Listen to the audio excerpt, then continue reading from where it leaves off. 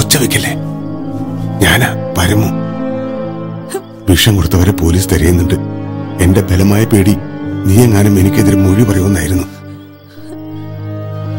വൈദ്യശാലയെ പണിക്ക് നിന്നതുകൊണ്ട് പോലീസിന്റെ നോട്ട് എന്നിലുമുണ്ട്. ഞാനൊരു ദൂരയാത്ര പോകുന്ന വഴിയാ, ഒന്ന് കാണണം തോന്നി, അതാ വന്നേ. എനിക്ക് പേടിയോളൂ. എന്റെ കൂടെ നിന്ന വൈദ്യന്മാരോടുള്ള നിന്റെ പ്രതികാരം തീർക്കാൻ ഞാൻ നിന്നെ സഹായിക്കാം. നിങ്ങളിപ്പോ പോകാം. അതിനു മുമ്പ് കുറച്ച് കാര്യങ്ങൾ പറയാനുണ്ട്. ഇതാണ് അതിന്റെ നേരം. വാ.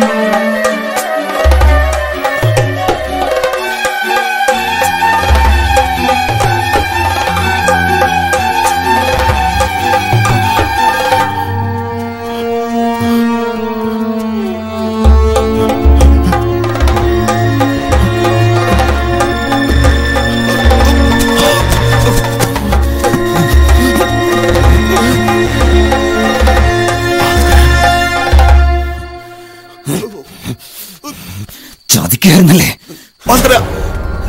എല്ലാം ചെയ്തിട്ട് കടന്നു കളയാൻ കരുതില്ലേ?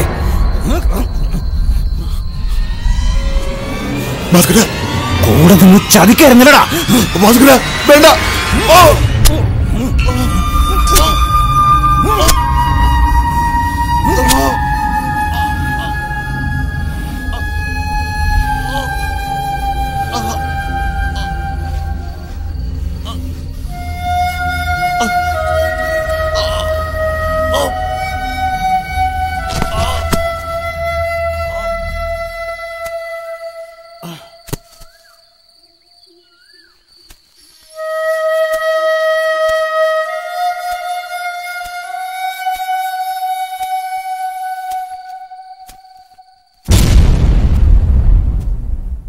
കാലം മാറി, വർഷങ്ങൾ പിന്നിട്ട് കഴിഞ്ഞു.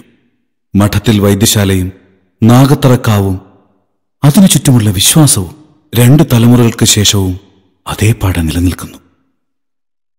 പക്ഷേ പകയുടെ ഭാണ്ഡത്തിന് പുതിയ രൂപവും ഭാവവും നൽകി പുതിയ തലമുറ വരുന്നു. Look like dolls.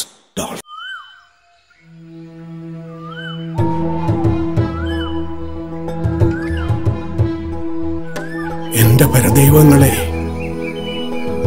അറിവില്ലായ്മ കൊണ്ട് ഉണ്ണി എന്തെങ്കിലും ചെയ്തു പോയെങ്കിൽ സമസ്ത അപരാധങ്ങളും മറന്നു പൊറുക്കണേ. ഉണ്ണിയെ കാത്തോളണേ. നാഗത്തമാരെ കാത്തു രക്ഷിക്കണേ.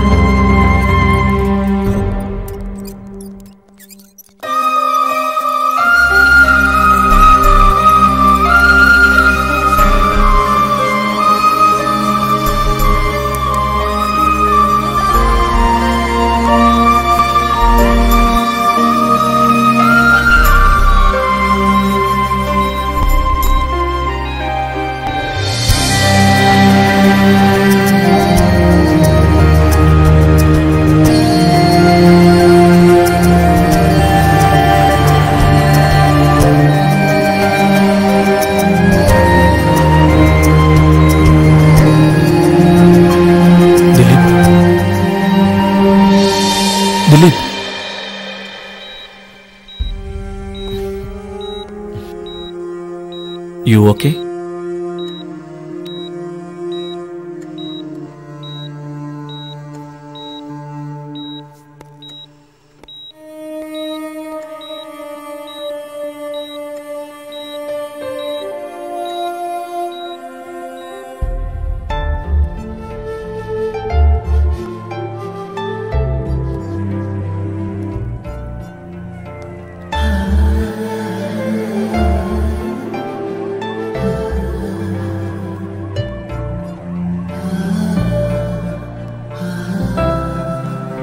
ടെൻഷൻ ആവണ്ട, ഒബ്സർവേഷൻ ഒന്ന് കഴിഞ്ഞോട്ടെ.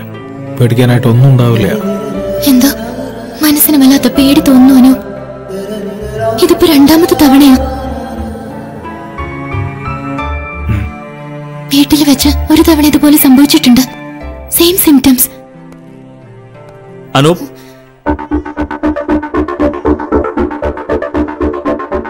Shoukath, what A surprise. നീ ഇവിടെ? ഞാൻ ഈ ഹോസ്പിറ്റലിലെ ന്യൂറോ സർജനാ. നിന്നെ പോലെ തന്നെ ലോകം ചുറ്റിക്കറങ്ങി ദാ ഇവിടെ വരെ എത്തി. വാപ്പയുടെ ഫ്രണ്ടിന്റെ ഹോസ്പിറ്റലേത്. രമ്യന്റെ ഞങ്ങളിപ്പോ നാട്ടുകാർ തന്നെയാ. ആ, നിന്റെ എൻട്രി ദിലീപ് വിളിച്ചു പറഞ്ഞിരുന്നു. Friendship like A waves going on clock vice. ഭൂമി ഉരുണ്ടാണെങ്കിൽ കണ്ടുമുട്ടിയിരിക്കും.